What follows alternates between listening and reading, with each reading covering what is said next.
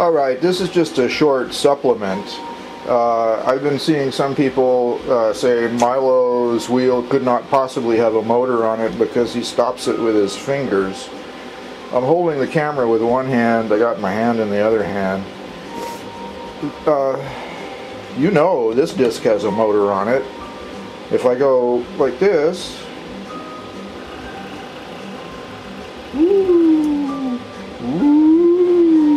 the disc accelerates, right? But I can stop it with my hand. There's no problem with that, right? And when I let it go,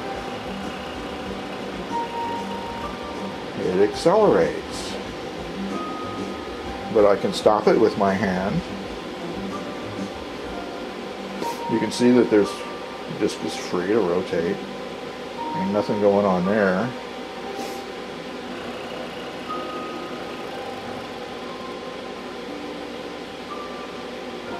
It accelerates. But it's easy to stop.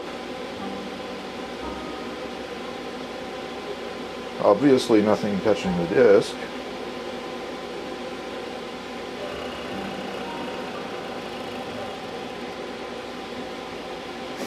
So just because you can stop your wheel by hand, make it go backwards by hand, and there's nothing driving it, that's not any kind of evidence that there might not be a motor in it.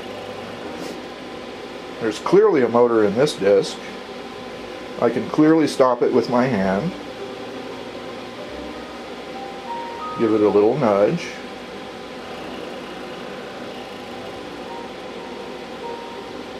And there it goes. Use critical thinking. Don't let yourselves be fooled by clever apparatus builders. There's at least a dozen ways that MyLOW could have concealed a motor. I don't think he did. Personally, I don't think that any of his videos actually show his disc accelerating. But if he wanted to, if he had the ability and the knowledge and the skill, he could easily do it with a motor and still easily be able to stop the disc by hand. There's really nothing to it. Thank you for watching.